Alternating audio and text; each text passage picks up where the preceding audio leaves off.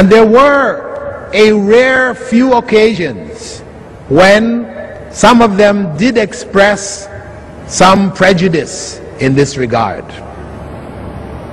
And on one occasion, Abu Dhar ibn al-Ghaffari, who the Prophet ﷺ promised would be among the people of paradise, Abu Dhar, in a fit of anger, he called Bilal, in a negative sense, you son of a black woman. In a negative sense, he was the son of a black woman in reality, but he used the terms in a negative sense. When the Prophet ﷺ heard that, he turned to Abu Dhar and said, Anta rajulun fika al-jahiliyyah. You are a man in whom the beliefs of the time of ignorance remains. There is ignorance in you. And he was very angry. These are the times when the Prophet ﷺ was angry, and it was visible in his face. Anger over injustice. So when Abu Dhar realized that, realized the error, because these things happen, comes out of people's mouths without thinking, he immediately put his head on the ground in front of Bilal and said, I will not lift my head until you walk over it. And in those days, one might say, what's the big deal about walking over somebody's head? This was a symbol of humility. You have been humbled, so much so that your master, those who are over you, walk over your head. Bilal said, no, it's okay. No, it's all right. You know, I know you have made the error and you are repentant. You know, I don't hold you for it. You don't have to do that. Please don't.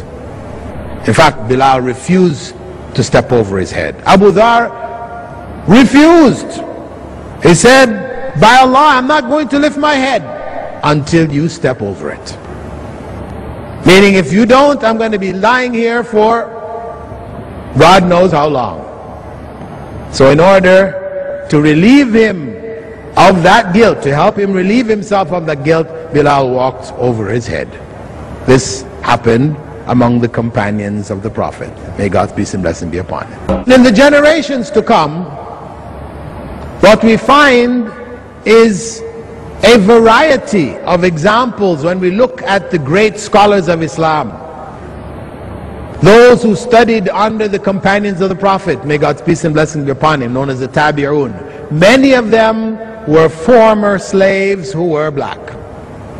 Slaves from varying other backgrounds, non-Arabs. And they were narrators of the traditions of the Prophet ﷺ. They were the teachers of Abu Hanifa, the teachers of Imam Malik, the teachers of Ahmad ibn Hanbal and Ash-Shafi'i, the great scholars of Islam. They were their teachers, and they were their students, and on down through the generations. And this is how Islam has been. It showed practically that there really is no superiority based on color or race. The leading scholars of hadith, for anyone who studies the science of hadith, which is the second most noble science after the sciences of the Quran for any Muslim to study. The leading narrators, compilers of hadith were non-Arabs. Ibn Majah, An-Nasa'i, Al-Bukhari, and so on and so forth were non-Arabs. And this has been the tradition. And we can find in our times people seeing that and being moved by that to become Muslims. For example, in the statements of Muhammad Ali. Muhammad Ali, formerly known as Cassius Clay, the boxer from America. He said, the pilgrimage to Mecca was an exhilarating experience to see people belonging to different colors, races, and nationalities.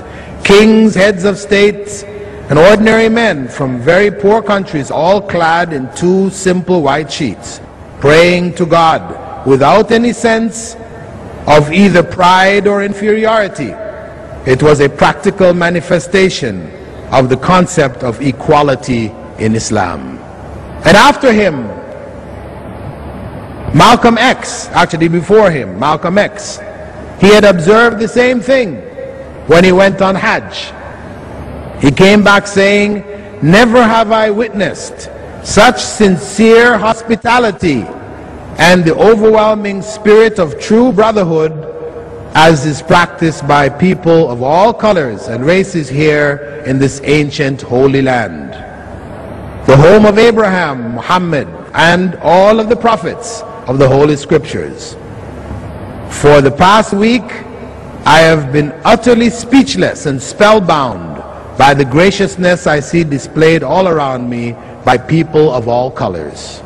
And when he returned to America and the press met him and asked him about his opinions, his changes that have taken place, if there were any changes in his views, he said one of the key factors that he said was that I can see that the only solution for racism in America is Islam.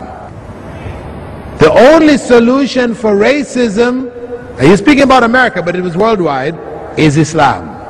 Because Christianity had a tradition in America of black churches and white churches. And even in the white churches which allowed blacks, they would have to be in the back, somewhere off, not sitting with the white people. This was their tradition, as in South Africa and elsewhere. So even in the religion, Christian religion had no basis in its teachings to deal with this sickness, this disease of racism. We also find from India, Gandhi himself saying, the Europeans in South Africa dread the advent of Islam, as they, Muslims, claim equality with the white races. They may well dread it. If brotherhood is a sin, if it is equality of the colored races that they dread, then their dread is well founded, because that's what Islam calls to. We also have one of the Indian freedom fighters, a female by the name of Sarojini Naidu. She said, "I have been struck over and over again by this indivisible unity of Islam that makes a man instinctively a brother. When you meet an Egyptian, an Algerian, an Indian, and a Turk in London, what matters is that Egypt is the motherland of one and India is the motherland of another. That's all. They are one." So these are the observations of those who have looked at Islam from the outside as well as from within.